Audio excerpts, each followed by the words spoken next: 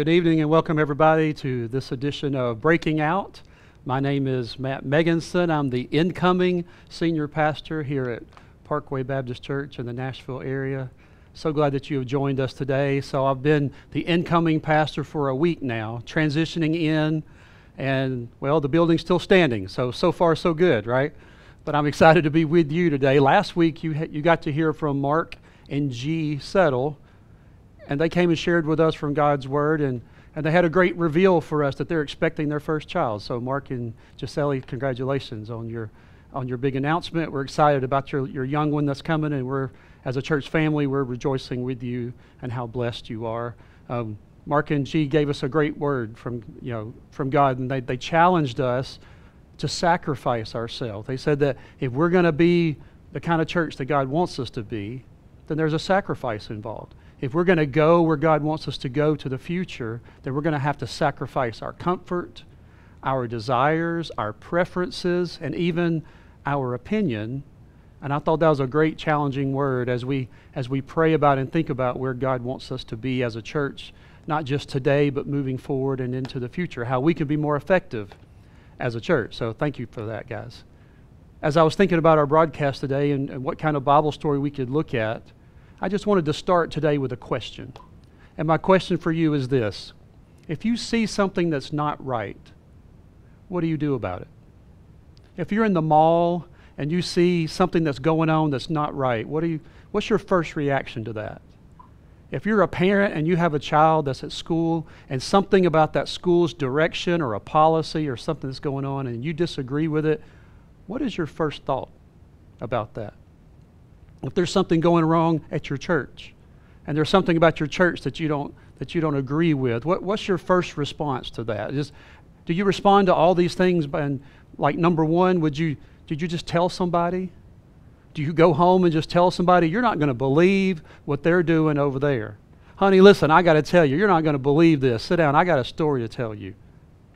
Or maybe you respond as maybe number two, you go tell somebody in authority, you say, y'all need to fix that. Y'all need to stop doing that. And that's your response to that. I want to tell somebody what's wrong, and I want somebody else to fix it. Or number three, do you want to just go fix it yourself? Are you the kind of person that just says, that's not right, and I'm going to go fix it right now? I'm not going to talk to anybody. I'm going to get a plan, and I'm going to get some people together, and we're just going to go knock that thing out, and we're going to just fix that right now. Which one are you? As I'm naming those three, which one is you? If you see something that you think's not right, what is your first response to that? And while you're thinking of that, I would just like to propose that maybe there's one more option that I didn't list.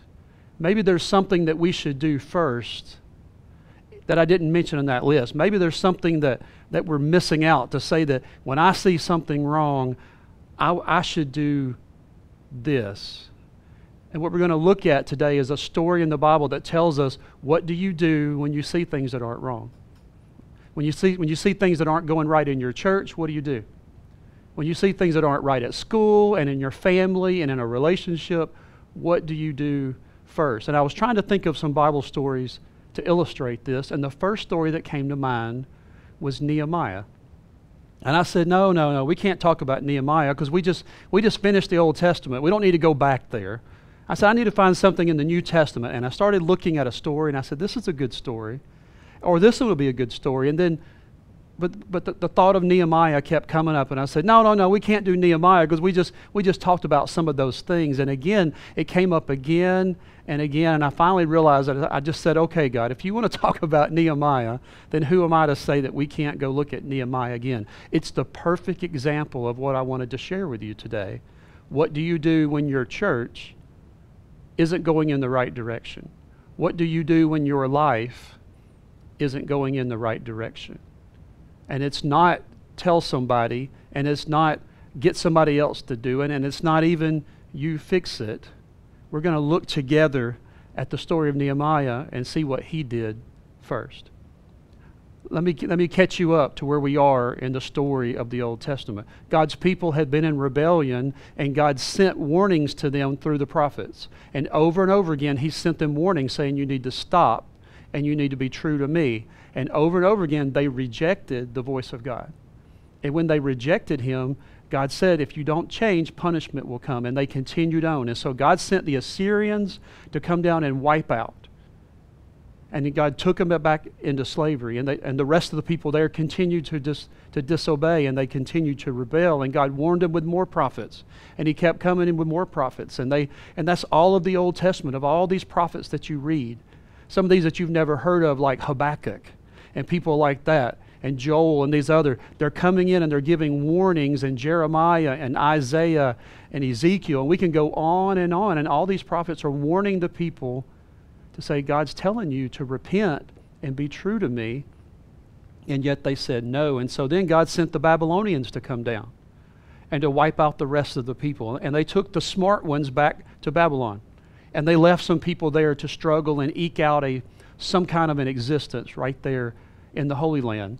And those that He took back to Babylon, they had a pretty good existence as long as they were agreeable to bow down to Nebuchadnezzar. And then there's stories that happen while they're there. Daniel and Shadrach, Meshach, and Abednego, and all these type of stories that you remember, those all happen while they're up in Babylon. But our story today begins after the Persians come in and they take over Babylon, and the people, God's people, are still up in captivity. And so we're going to read from Nehemiah today as he hears terrible news about a problem that's going on with God's people. Something has happened down in Jerusalem that breaks his heart. And he has a problem, and he has a decision that he needs to make, and we're going to learn from how he responds to this. Let's read it together. Nehemiah chapter 1, we're going to start with verse 1. And it says, in the month of Kislev, in the 20th year, while I was in the citadel of Susa, Hananiah, one of my brothers, came from Judah with some other men, and I questioned them about the Jewish remnant that survived the exile. And I asked them also about Jerusalem. And they said this to me. They said, those who survived the exile, they are back in the province, but they are in great trouble and disgrace. The wall of Jerusalem is broken down, and its gates have been burned with fire. He said that the wall of Jerusalem is broken down, and its gates have been burned with fire. The problem that Nehemiah learns that breaks his heart is that Jerusalem's walls have been torn down. That means there's no protection for them from anybody who might be living in the area. Robbers and bandits can come in at any time of the night. They can take and steal from them. They can't protect themselves. They can't grow crops. They can't have any kind of possessions. They can't raise a family because people just come in and take whatever they want. Armed men, small armies will just come in and they'll just take whatever they want. You can't rebuild a life without protection. When you go home at night, you go home to a house and you close the door and you put a lock on it. And you go to bed assuming that when you wake up that everything that you had would still be there. You assume that you're safe at night when you sleep. When you leave your car and go to a store, you lock your door and you assume that it's going to be fine. They had no assurances of anything. How can you live with no assurance of safety? You know that you don't know if you're going to wake up in the middle of the night and people are going to be in your house, taking your belongings. They're going to be doing things to your family. They're going to be taking everything that you own. It's no way that you can live in peace and harmony. You can't grow. You can't flourish. You can't prosper. And this is what's happening to everybody that's in Jerusalem. No one there is prospering. Although some people came back to rebuild the temple, it's a tough go. And because the walls are torn down, they're just never going to be successful until they can restore some safety and some boundaries in their life. And Nehemiah reads this. He hears this. And it breaks his heart. Because he feels for, I'm all the way up here in Babylon, and the problem is way down there, and there's nothing I can do about it. I'm sure that the first thing he wanted to do is just to be a fix-it kind of guy and just go and fix it. I mean, God is not being honored down there. It's my duty to go and fix that. He wants to run down and just do whatever it takes to fix it. Is that you? Are you a fix-it kind of guy? I am not a fix-it kind of guy. And my wife will give testimony to the fact that I don't know how to fix a lot of things. But I'll tell you, YouTube can teach you a whole lot about fixing things. I remember when we were moving into our house and we didn't like the ceiling fans that were in the house. And I said, I could put in a ceiling fan. And Heather kind of looked at me like, okay, number one, don't electrocute yourself. And more importantly, don't burn down the house. And I said, really? Give me a chance. I can watch YouTube like the rest of them. And I watched YouTube and I saw how to do it. And sure enough, I was able to install some ceiling fans. The same thing happened when the sump pump went out under our house. I got under the house and I was like, oh, I can fix this. And what did Heather say? Hey, don't electrocute yourself and don't burn down the house. But you know what? I didn't burn down the house. I was able to do a few things, and I didn't want to call an electrician to come and just do a simple fix. I wanted to be a fix-it kind of guy, and to be honest with you, it kind of made me feel good. We have this saying around our house, and this comes from an old TV show called The Red Green Show. It used to be on PBS a long time ago. And he would fix stuff with duct tape and just kind of wire it all back together. And he used to say this. He said, if the women don't find you handsome, make sure they find you handy. Make sure you can fix something and be valuable around the house. So whenever I fix something, I say, Heather, you may not find me handsome, but at least you're finding me handy today. And she'll laugh and she'll smile and she'll say, you're still handsome. And I'll say, well, thank you. I'm glad I can be both today, handsome and handy. But Nehemiah probably wanted to be handy. He probably wanted to rush down there and fix the problem, because that's what most people would do. Let me ask you, is that what you do when there's a problem in your life? When there's something that's broken, the first thing you want to do is I'm just going to fix this. I know it needs to be done. I can be the guy. I can be the girl. I can just go and watch YouTube and I can just fix my life. What about in your church? If your church is not where it should be, if you disagree with the direction it's going, or you think it should be going in a different direction, do you think I can fix this? If I yell loud enough, if I complain to enough people, if I go talk to the right person, maybe I can get something done because God's not being glorified. Nehemiah wanted to do something for God. He wanted to go fix something for God. Maybe sometimes you feel like you want to fix something from God. You have a holy cause. You have a crusade to fight for. I'm going to do this for Jesus because I know that it's right. And I know that something needs to be fixed, so I'm going to do it myself. You see what I'm saying? I am going to do it myself. I wonder if that's what Nehemiah did. You know what? Nehemiah, he didn't make a plan first. He didn't go tell people first. He didn't go try to fix it first. He did something else first. I want you to read with me verse 4 and see what the missing ingredient that you and I need to do first. Let's see what Nehemiah did. In verse 4, he said, when I heard these things, I sat down and wept. For some days I mourned, and I fasted, and I prayed before God of heaven. Did you catch that? He fasted and he prayed before he ever acted, before he ever made a plan. He knew there was a need, but he took that need to God first. He took the need and said, God, I want, but that's not what's most important. What's most important is what you want. God, I need you to go before me. I need you to make a way because I can't fix this myself. Maybe he felt like he could fix it, but the truth of the matter is he could not. Let's read this prayer that he prays to God. This is an unbelievable prayer of honesty before God.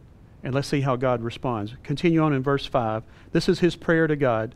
O Lord God of heaven, the great and awesome God, who keeps his covenant with love, with those who love him and obey his commands, let your ear be attentive and your eyes open, and hear the prayer of your servant that's praying before you day and night for your servants and these people of Israel.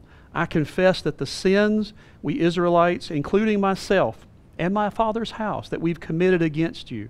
We have acted very wickedly towards you. We've not obeyed the commands, your decrees and laws that you gave your servant Moses. Remember the instructions that you gave to your servant Moses, God, when you said, if you are unfaithful, I will scatter you among the nations. That's interesting because where are they right now? Scattered among the nations. And he's quoting God's word. God, you promised Moses these things. Would you please honor your word? He said that you said that if you're unfaithful, I will scatter you among the nations. But if you return to me, and if you obey my commands, then even if you're exiled people, and if you're spread from the farthest horizon, I will gather you from there and bring you to a place that I have chosen as a dwelling for my name. Where would that place be? That would be Jerusalem. He said, even though you're scattered, if you will return to me, then I will bring you back together and make you whole again. He goes on to say, God, they are your servants and your people. Talking about the people who were scattered. They are your servants and your people, whom you redeemed by your great strength and your mighty hand. Lord, let your ear be attentive to this prayer of this your servant, and to the prayer of your servants who delight and revere in your name. Now watch this. Give your servant success today by granting him favor in the presence of this man. He said, give me favor in the presence today of this man. I wonder what man he's talking about. He's asking God, he's confessing. One, he's saying, God, we confess that we haven't been faithful to you. And then he quotes God's words and said, but you said that if we change, that you will bring us back together. And then he asked something of God. God, give me favor. He's saying, God, prepare the way. God, go before me, but I need favor from this man, King Artaxerxes. You see, he was the cupbearer for the king, and he is in the king's presence every day. And in just a few minutes after this prayer, he's going to go and sit before the king. And he said, if I could just get favor with the king, then maybe if God allowed that, I could do something about the problem in Jerusalem. He didn't run ahead of God. He asked God. And he listened, and as he sat for days and days praying this prayer, God, would you please do a miracle? Will you please do something, not for me, but for the others, because your church is in trouble. Your temple is in trouble. The city of Jerusalem, your jewel, the heartbeat of God in Jerusalem is in trouble, and I want this for you, God, but you have to do it. Have you ever prayed that prayer for God? To say, God, I want this in my life, but you have to do it. I can't do it. You want that for your church, to say, God, I want this for my church, but I can't do it. You have to do it, God. You and you alone can do this. And so he asked for favor. The key is to ask God, to fast and to pray and to mourn for what breaks your heart. Don't run ahead of him. Don't make plans on your own. Ask God to be involved and then wait on his answer. The results of his prayer is that he goes before King Artaxerxes and he gets his answers. Let's read it. Down in chapter 2, it says, in the month of Nisan, in the 20th year of King Artaxerxes. That's the same year. That's the same year as chapter 1. It's the 20th year, but Nisan is a different month. So we're in a different month now, same year. When wine was being brought for the king, I took the wine and gave it to the king. I had not been sad in his presence before. So the king asked me, why does your face look so sad when you're not ill? This can be nothing but sadness of heart. And I was very much afraid. That means he was afraid to say what he's fixing to say. He was afraid to ask, because if the king was displeased with him because of what he asked, he would have him thrown in jail or worse. He said, I was afraid to ask this, but I said this to the king, may the king live forever. Why should my face not look sad when the city where my fathers are buried lies in ruins, and its gates have been destroyed by fire? The king said to me, what is it that you want? Then I prayed to the God of heavens, and I answered the king. He lifted up a prayer really quick to God. God, help me here. Help me say this right, and please, God, give me favor right here when I need it most. And he said, if it pleases the king, and if your servant has found favor in his sight, please let him send me to the city of Judah where my fathers are buried so that I can rebuild it. Then the king, with the queen sitting beside him, said, how long will your journey take? And when will you get back? And it pleased the king to send me. And so I set a time. He found favor with the king. Most of the times a king wouldn't do something like that. He couldn't just ask for something and just assume that, just let me go to another country. Let me go on a journey that's going to take me 1,000 miles away, and I don't know when I'm going to come back. But I'm going to go down there and I'm going to make a difference for these people. Why would King Artaxerxes, why would he let him go? And to go to make a difference for a group of people and to worship a God that Artaxerxes didn't even believe in. But God gave him favor with the king. And he said, okay, you can go. And sometimes when you hear the story that he not only sent him, but he gave him resources. Who do you need to take with you? And what do you need to make it happen? And so Nehemiah gets the blessings of them. I wonder sometimes if we not run ahead of God when we need God to do something in our lives, when we need God to be a blessing for us, and we don't ask him. We just go. When God's willing to bless us and to do all the work for us, but instead, God, I've got to work harder at my job. I need favor with my boss, and so I've got to work till midnight every day. And I've got to change everything that I'm doing. And I've got to work harder and make an impression. And the story of Nehemiah is that's not what you do first. The first thing you do is you kneel and pray. And you seek God's face and you ask him, God, I need you to go before me. I need favor with my boss. And God, I'm not asking for myself. I'm asking for you to honor you and for my family to provide for my family. But we ask God to be in the middle of the circumstances of our life at work and ask him to prepare the way. If things are going bad at home, do you just try to fix it yourself and try to apologize more? All right, I'm not going to do that anymore. I promise I'm going to make a change. But we're human, and change only lasts for so long unless our heart is right with God and we say, God, I need your help. I need favor from you, God. I need you to break my heart and give me the courage and the wisdom to change the right way. The first thing we do for ourselves is we don't just try it ourselves. The first thing we do is we do what Nehemiah did, and we just kneel before God and pray and say, God, please speak. God, please provide. As we think about our church and how we want to be more effective in reaching our community, we want to be more effective in being a lighthouse to the world. We think about the future direction that God wants for us. We don't just want to go in the direction that we think we should go. We don't just say, well, I want this or I think that. We should first stop and pray. And the question should not be, who do I tell? Or who do I tell to change it? Or what do I need to do first? The first thing we do is to say, God, what do you want?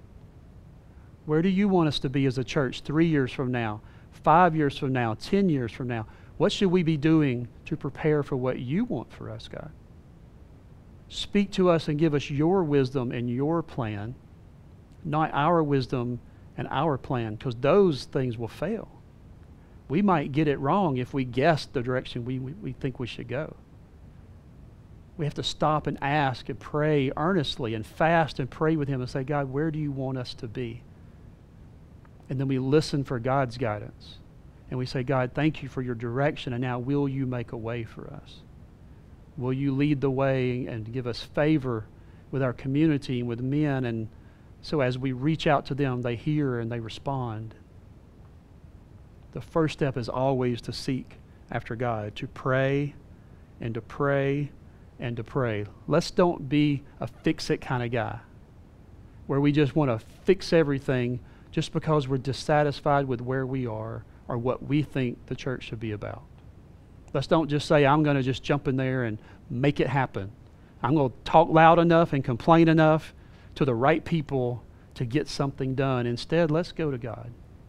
And let's say, God, what do you have for us? Because prayer is always the first step. We need to ask God. We need to pray, pray, and pray. So I'm just going to ask that you would join me right now in doing that. Would you just bow your heads where you are right now? I just want to spend some time praying and asking God for his wisdom in your life and in our church. Could we pray about that? Holy Father, I just come before you because you are the one that has all the answers. God, if we guess, we're going to guess wrong. If we believe that we think that we know, we probably don't. The wisdom of the world you frustrate. The wisdom of man, we cannot comprehend the things of God. We can't comprehend your greatness and your goodness and your faithfulness. You know all things, you are all things, and so we can trust you. And so tonight we can sit at your feet and say, in our lives today, we don't know what to do. There's a situation in our lives right now that we're confused about. and we don't know how to fix it, and we don't know what our response should be. And I just pray, God, that today we just say, God, would you show us? Would you speak to our hearts now, and let us just trust you to guide us. Give us the wisdom of what to say and what not to say in that situation. Give us the wisdom to show grace and mercy. Give us the wisdom to know how to act and how to respond. And as we sit at your feet and listen for your guidance, God, once we hear you, give us the courage to surrender to you and to respond in the way that you're leading. God, I want to lift up our church today. And as Parkway is beginning a new journey with you, God, I know that you have great plans, but we want to make sure that our ideas are not just our ideas. Because if we guess, we're going to get it wrong. If we think, then we probably don't. We need to stop and sit at your feet today, God, and say, please speak to us in a real and powerful way about where we should go as a church, the direction we should go, how we should go, when we should go, and that we'll sit at your feet until you speak. And then as you do reveal it to us, God, we ask that you would go before us, that you, Almighty God, would lead your church in a way that's going to glorify you. It's going to save people. It's going to rescue people. It's going to transform communities. It's going to be a lighthouse to the world around us, that Jesus is the way, the truth, and the life, that no one comes to the Father except through him. And God, that's all that we want. We just want what you want.